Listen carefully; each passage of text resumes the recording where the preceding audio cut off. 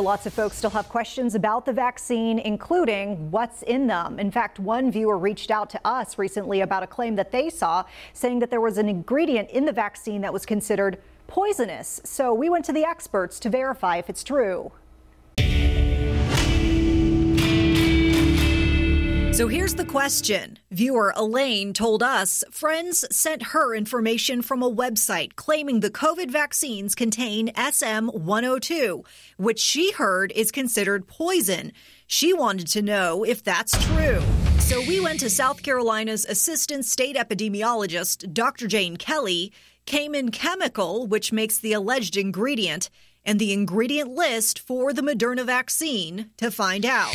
The Moderna vaccine does contain SM-102, which is a lipid, a fat, an oil. SM-102 is safe for humans in vaccines. So where might have the misinformation emerged? Well, on Cayman Chemical's site, it describes SM-102's chemistry. It has this warning: product not for human or veterinary use. However, when you click on the accompanying statement, Cayman says its safety warning has to do with chloroform, which is mixed with SM-102 for shipping. But it goes on to write, several safety agencies do not list any hazards associated with SM-102 itself. Kelly says the version of the lipid in the vaccines is safe.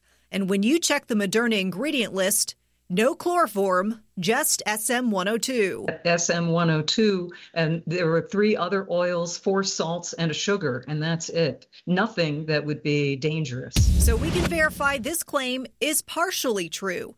Moderna's vaccine does contain SM-102, but it is not a poison. And there you have it. Certainly a lot of misinformation, though, as you see there circulating on social media about the vaccine. You can always reach out to our verified team if you have any questions about a claim you're seeing online. Email us, send us a text message. The contact information is on your screen.